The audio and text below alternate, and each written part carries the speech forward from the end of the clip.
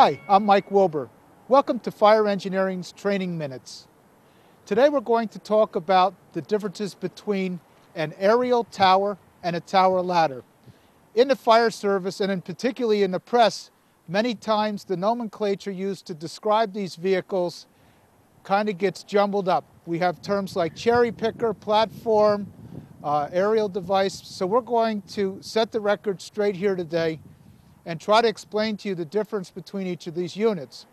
You'll also note that one of the towers is a mid-mount and one of the towers is a rear mount. We talk about scrub area often as it relates to firefighting in the fire ground. Scrub area is defined as that area of the building that can be touched with the basket of a tower or the tip of an aerial ladder. Scrub area is dependent on two very important facts: who built and designed the vehicle and how the vehicle is positioned when it arrives on the fire ground. Today we have a three-section rear-mounted aerial tower. It's an aerial ladder that basically has a tower basket attached to the tip. This particular aerial tower, like most, is a three-section. Each of the sections generally are about 31 to 32 feet. This is an Apollo 105. It's a Seagrave. It's a mid-90s model. When you attach the basket to the end, we have an overall length from the chassis out to the tip of the basket of 36 feet. Most rear-mounted towers have a number out there between 36 and 38 feet. So that means when you start firefighting operations, potentially at a row of stores or at a taxpayer-type fire, and you want it to operate at 0 degrees or even a negative angle off the chassis, you would have to have this vehicle 36 feet away. Versus the mid-mounted tower that you see to my right.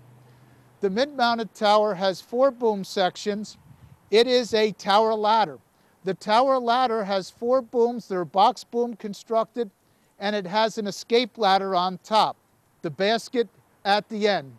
With those 4 sections, from the side of the chassis out to the tip of the basket is 24 feet 6 inches.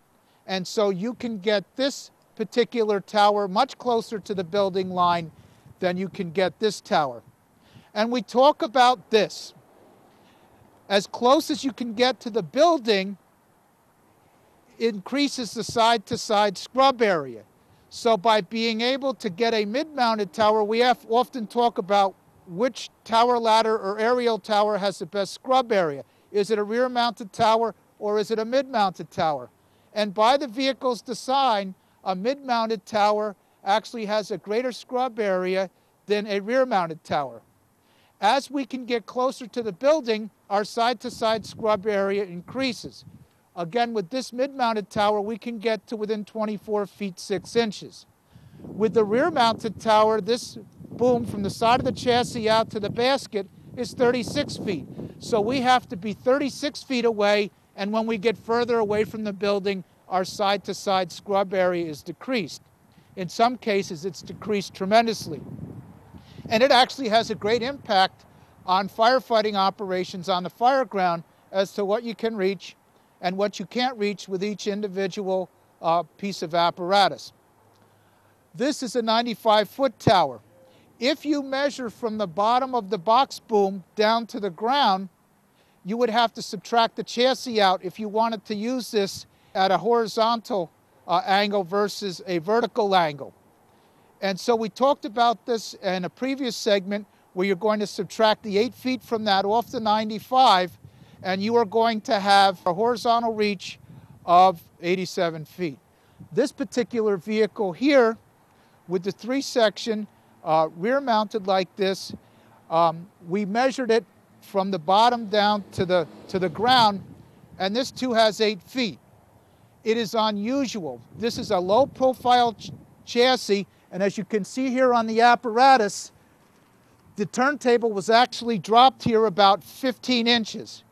Normally, when we're out doing classes and measuring the field, our rear-mounted tower would be about 10 feet of chassis versus the mid-mount, which is 7 or 8 feet, like that particular unit there.